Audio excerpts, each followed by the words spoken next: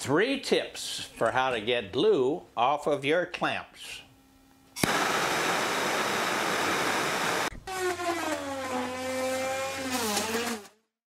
Hola woodworkers, Paul Carlson here, small workshop guy. You're trying to make your clamps work and they just won't slide on the rail because you got big hard globs of glue. 3 quick tips. 1, heat them up to the point where the glue is soft and then scrape it off. 2, give your clamps a white vinegar bath, same process that's used for removing rust. And 3, you could buy a solvent that is designed specifically to soften water-based glue, such as Type Bond 2.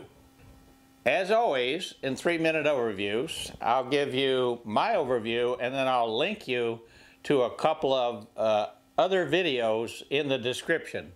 Those would have either more detail on the same approach or talk about different approaches.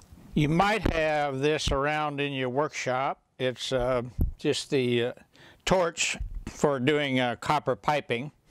If not, it's not very expensive. You might consider it if you got a lot of clamps to clean in the future. So get it,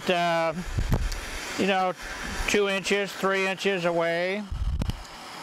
Get it kind of broad-based. You're not trying to melt the metal, of course. You're just trying to get the glue hot and pliable. And so it doesn't take very long. That was about maybe 15 or 20 seconds.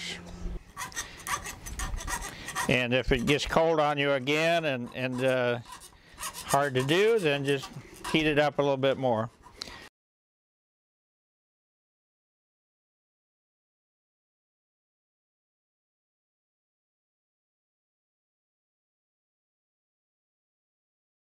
That's my tip.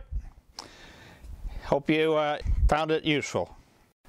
Before I sign off today, I'd like to ask you to do 3 things for me. Comment on the videos, give me some feedback, like the videos and share them, and of course, most importantly, subscribe if you haven't already, and to hit that little bell so you can be notified when I upload new videos.